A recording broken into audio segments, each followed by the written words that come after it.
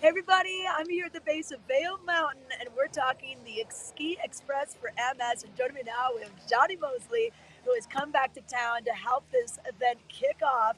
And Jonny, great to have you back. I know we lost a little time during COVID, Yeah, but it's great to bring everyone back together for this great event for Can Do MS. absolutely. Yeah, this is one of my favorite events of the year. Ski for MS here.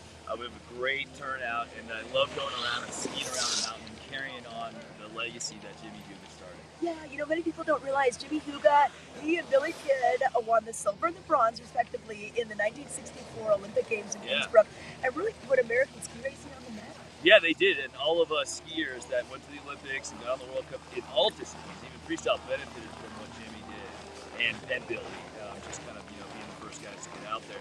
And then Jimmy obviously carried on, came down with MS, faced huge adversity, and so I just have such admiration for the man to go on and kind of reinvent the care for MS, and so I'm so a privileged, honored to carry on his legacy. Oh yeah, and the money Yeah. raised today, it's all going to go to the Can Do MS Foundation, and they provide great programs for those living with MS and their families, really great support. And but it's so fun to do a fun event like this and really utilize our backyard.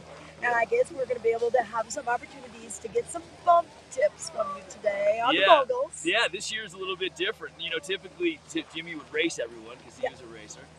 But I'm a bumper, so this time around we're gonna do a little bump clinic right after lunch, 1:45. We'll do the ski around, in the morning. You can meet here at the tent. Around 10, we'll take off, and then after lunch we'll ski some bumps. I'm even gonna do a little ballet clinic, maybe for 15 minutes, right before we do the sort of traditional ski down. Yes, for Jimmy. Yeah, normally they kind of rename one of the runs for Jimmy Huga. I think his sons are going to be in attendance. Yep. Friends and family. Yeah. That'll be great. No, it's a really exciting day, and we're all kind of dressed in costumes, so you can't miss it. I know. Tipsy Elks Stay is out one of of the the way spots. or join us. Yeah, One of the two. totally. And you're going to want to join them for $50. You can get down here. Registration starts at 8:30, and then they will be leaving at about 10. And then afterwards, you've got the fun opera party here. Oh yeah, the après party goes off. It's a great opportunity to sort of get introduced to the crew. We have so many families here that are supporting either individuals with MS, and they come and we all have a good time. We do a little auction.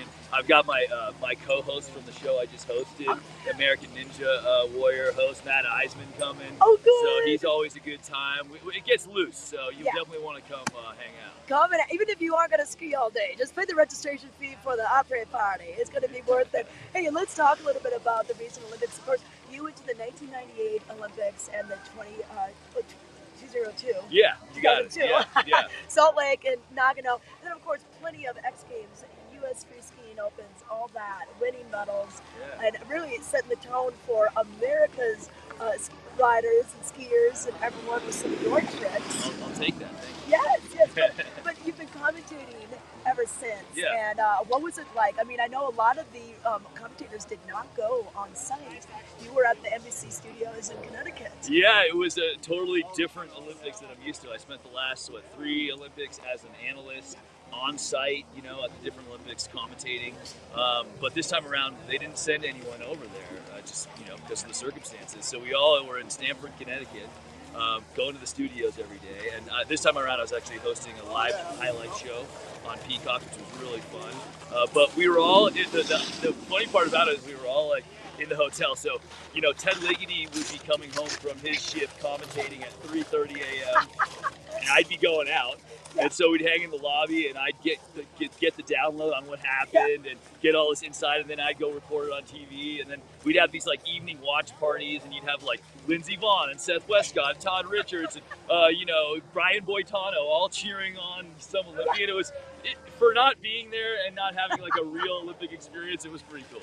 Totally. And you're almost jet lagged because you're working such odd hours, even though you're in the States. You want to hear my schedule? It was like go to work for a 5 a.m. meeting, wake up at 3:30, get ready, go for a 5 a.m. meeting, get off at 1, sleep till 6, wake up, watch primetime coverage until 2 in the morning, sleep for an hour and a half, and do it again.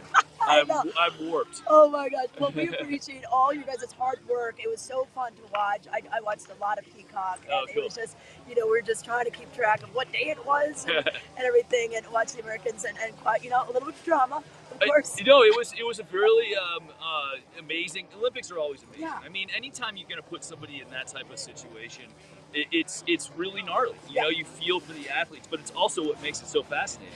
You know, you just can't take your eyes off it. And you know, there were some just amazing stories that came out of there, and some just amazing, you know, like human studies on, you know, Yes. how you deal with Humanity with 101. building your whole life up into one moment, and what we love about that, and just the good forces in the world. So. Oh my God. Well, hey, you can hear more of these stories if you want to come on down today. We are right here by Gondola One at the base, Maine, Vail Mountain. So come on down and check out the Can Do MS, Ski for MS, the Vertical Challenge, mogul skiing with Jonny Moseley, free skiing, the after party. Come on down. We're right here. Registration is going on right now. Thanks for your time today. We always love you. Trisha, it's a Lady great Vail. way. You woke me up. So Okay, thank perfect. you. All right, perfect. Your spirit is awesome. Okay, perfect. There you have it. Just really taking in a lot of events that are happening over at Vail and Beaver Creek today. And again, so you can carve out as many vertical feet as you can to raise critical funds for the MS community and families living with MS. And that's happening over at Vail today. Ski for MS event. We'll be right back.